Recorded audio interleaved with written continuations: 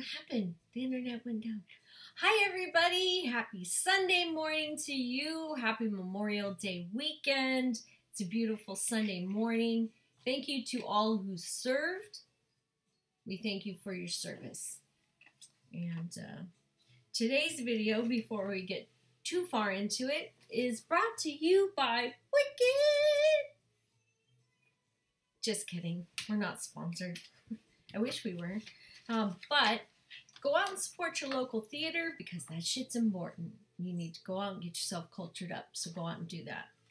And also, we getting important up in here. Had to make some signs because somebody likes to print their Sudoku puzzle while we're in the middle of recording.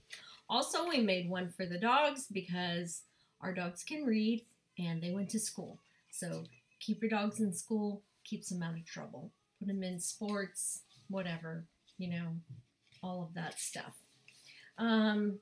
Also, today we're going to do a real estate video, and we're going to touch on a CMA, or comparative market analysis, and that's the report that I put together when someone calls and asks me, hey, I'm thinking about selling my house. Can you tell me what you think it would be worth? And maybe we can get it on the market and get it sold.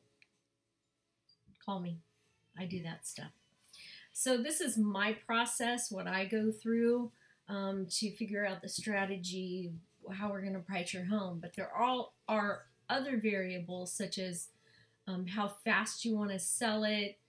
If you're not in a hurry to sell it, that might affect how we price it as well. Because if you're in a hurry to sell it, we might price it a little bit under maybe what it's worth. So these are the 5 things to know when preparing a comparative market analysis, or CMA. And I know what I'm talking about because I have this Realtor pin on and I have a blazer. So listen to me. So number 1, you want to know the neighborhood. Number 2, you want to pre-assess online. Number 3, you want to assess in person. Number 4, you want to pick comparable properties or comps, aka pull comps. And number 5, prepare the report. So this is my strategy and my process. So this probably is how a lot of realtors, I would think, get to their pricing point of pricing a home. So 5 things to know when preparing a comparative market analysis. Now, number 1, know the neighborhood. And that is, what quality is the neighborhood? Do the neighbors keep up their homes? Is there pride of ownership? Are there schools nearby? Are there parks? Is there restaurants, theater, entertainment, maybe public transportation, things of that nature? Number 2, you want to pre-assess online. So do your homework. You want to gather all the information you can about that specific property that you're trying to price for your potential client. And that's maybe pull up tax records and see what square footage is, see what the number of bedrooms, baths, the features of the home, things like that. Is it on concrete? Is it on, does it have crawl space underneath? All of that can, you know, the age of the home. Is it falling apart? You know, those kinds of things. Number 3, you want to assess in person. So this is, you want to know the specifics, but you also want to take a look at the house, because how old is the roof? Is it sagging? Is it possibly leaking inside? Is the floor sagging? Because if it has a crawl space and it was built a long time ago, that could turn into an issue. So all of these things you want to think about when you're pricing it, because is it going to need repairs? Do you know if it's going to need repairs? Things like that. Number 4, pick comparable. I need a margarita or Bloody Mary. It is Sunday, so pick comparable properties, or aka pull comps. And that's when you find properties as similar to your specific property that you're trying to trying to price out. So similar lot size, similar square footage, bedrooms, baths. Does it have a pool? What features does it have? You want to pick the homes that are as close and similar to yours as possible, so you can get a really good feel of what those houses have sold for, what they're priced at, what they're pending at, and what features and things like that. And you want to do as close as possible. So I usually start at 1/4 of a mile radius around my specific property that I'm trying to price out. Now, sometimes you have to go out a little wider, like especially if you're out in Sanger or maybe Friant or Kerman, you're out in the country somewhere. You might have to go out a little wider to find properties to compare to yours.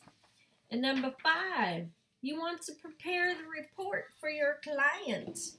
You want to spell it out. I like to spell it all out, and I like to list the properties, current properties that are for sale that are comparable to yours, ones that are pending, and then ones that have sold, because that's a big indicator of what people are paying for the properties in that neighborhood based on the square footage and age of the home and what shape it's in.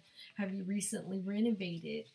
Have you not done anything to it in the last 20 or 30 years? Because that all impacts the pricing. So that's about it. And it's good to have a realtor. It's good to have somebody with one of these pins because we're held to a higher standard. I know that sounds a little cheesy, but it's true. We have to do more continued education classes. We have to hold ourselves to a bit of a higher standard. So we have ethics and morals, and every agent should have that anyways, but you know what it is. So this report, and along with the knowledge and experience in the industry, having a good realtor really makes an impact on pricing your property correctly and getting it sold as quickly as possible, because that's the goal, right? For everybody to get their property sold as quick as they can. And that's about it for today. So let's make this short and sweet. I think I'm going to post up a blooper video that we tried to record with the dogs in the room, and that didn't work out very well.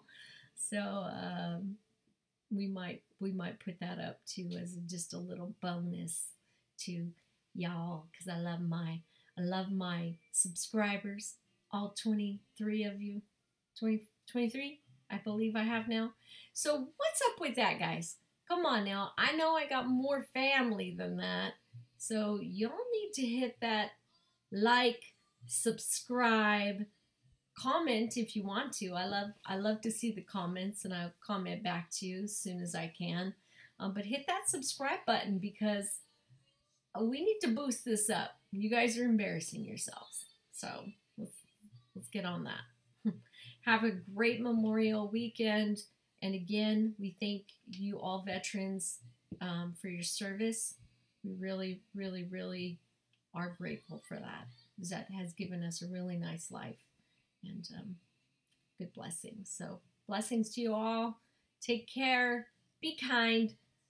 And subscribe, for goodness sakes. Come on. Let's do this. See ya.